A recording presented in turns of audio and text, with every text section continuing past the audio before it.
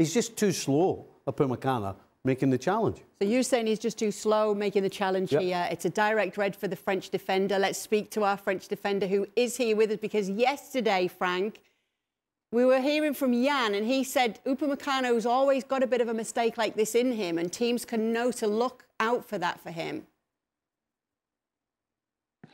Yeah, that's the problem. You know, I've seen that from Upamecano too many times this season, but it's like his team.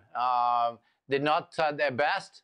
I don't know why Tuchel is upset with that, you know. I mean, you try to get the ball. Yeah, he's too slow, I agree with Stevie, but he tries to defend, and sometimes you can make mistakes. I think he wants to get the ball. He doesn't want to tackle the player, and he makes some mistakes. But why would you go publicly like that? I'm talking about Thomas Tuchel.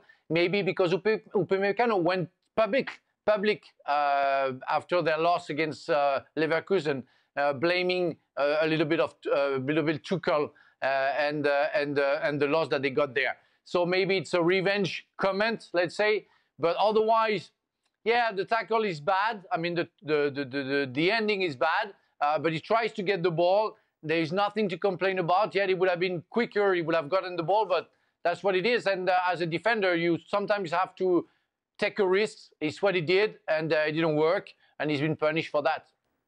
Should Tuchel not have said that? Oh, absolutely not. Why is Tuchel saying that?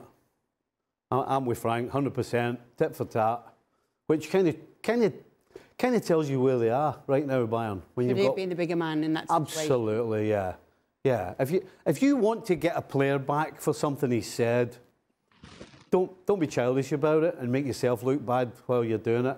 Just use your brains, your experience. Tuchel's been around.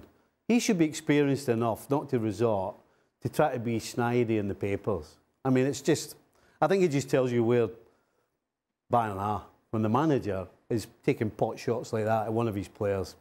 Not a good place. Well, Borussia Dortmund might not be close to them in the table this season like they were this time last year, but it seems they're a lot closer in the dressing room than Bayern seem to be right now. This is a lovely video of the welcome back from Borussia Dortmund players of Sebastian Haller after scoring the game winner in the AFCON final. How nice is it to see these scenes, that your teammates on the domestic level are all there for you? I'll tell you what, it's changed days. We would have taken them on a night out. We wouldn't have thrown paper at them.